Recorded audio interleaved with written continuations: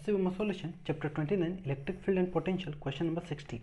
The electric potential exists in a space is V is equal to AXY plus YZ plus ZX.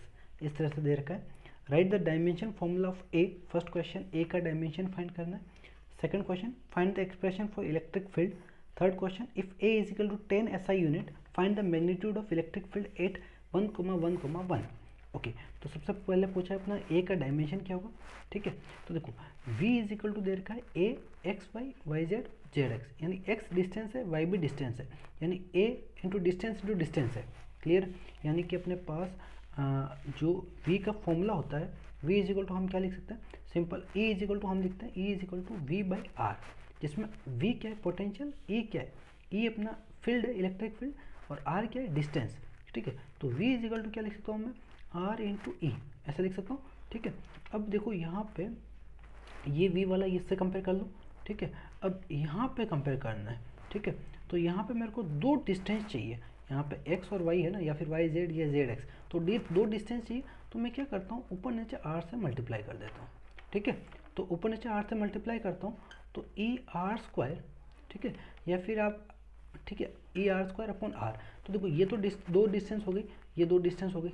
ठीक है, okay, और ये जो है अपने पास टर्म, ये अपना ए को रिप्रेजेंट कर रहा है. ई बाई आर क्या है, ए को रिप्रेजेंट कर रहा है, यानी डायमेंशन जो ए का है वो किसके डायमेंशन के इक्वल है, ई बाई आर के डायमेंशन के इक्वल है, जहाँ पे आर क्या है, आर डिस्टेंस है, ई क्या है इलेक्ट्रिक फील्ड.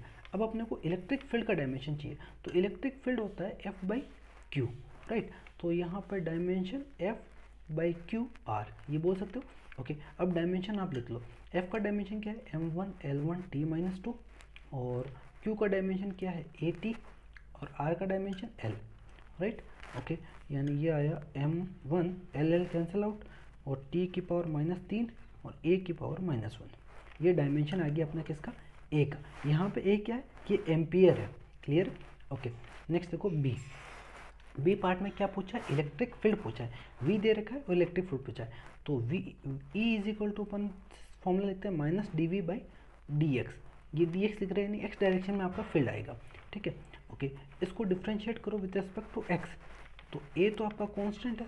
ओके, और यहाँ पे डिफ्रेंशिएट करोगे एक्स वाई को डिफ्रेंशिएट करोगे तो एक्स, और तो ये आ जाएगा वाई, और इसको डिफ्रेंशिएट करोगे ये आ जाएगा 0, और इसको एक्सपेक्ट में डिफ्रेंशिएट करोगे तो क्या आएगा जेड.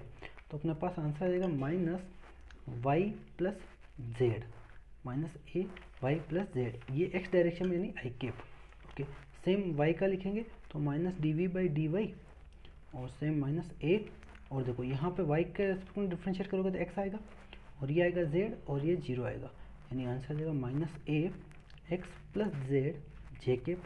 ओके, जेड डायरेक्शन में देखोगे तो minus D we by D Z, यानी जेड के रेस्पेक्ट में डिफ्रेंशिएट करना है. ए फर्स्ट में जेड है ही नहीं है, यानी 0 पूरा कॉन्स्टेंट है. सेकंड में देखो जेड है, थर्ड में भी जेड है. ओके, तो अपने पास आंसर क्या है, माइनस ए वाई प्लस एक्स के केप. ठीक है, तो नेट इलेक्ट्रिक फील्ड बोले, टोटल इलेक्ट्रिक फील्ड तो कितना आएगा, ई इज इक्वल टू आप बोल सकते हो ई एक्स आई केप, ई वाई जे केप, और ई जेड के केप बोल सकते हो. यानी ये आ जाएगा अपने पास माइनस ए कॉमन ले लेता हूँ, और x plus Y plus Z I cap, और x plus Z J cap plus Y plus x के केप. ये आपका इलेक्ट्रिक फील्ड होगा. ठीक है, okay. Third question C part में क्या पूछा है, अगर a इज इक्वल टू 10 है और 1,1,1 पे क्या होगा, यानी p पॉइंट के ऊपर फील्ड क्या होगा, यानी E P is equal to बोलना है आपको. इसी फॉर्मूले में वैल्यू पुट करो, a कितना है 10, और x प्लस जेड 1, और ये आई केप, और ये भी 1 प्लस 1 जे केप, और ये 1 प्लस 1 के केप. ठीक है, तो अपने पास ये आया -10 2 आई केप 2 जे केप एंड 2 के केप.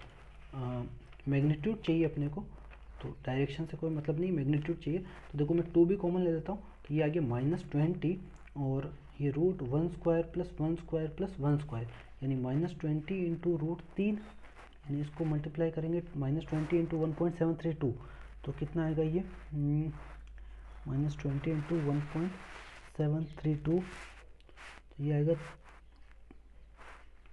34.64, यानी अप्रोक्स कर दोगे तो आप 35 लिख सकते हो, और इलेक्ट्रिक फील्ड यानी न्यूटन पर कूलम।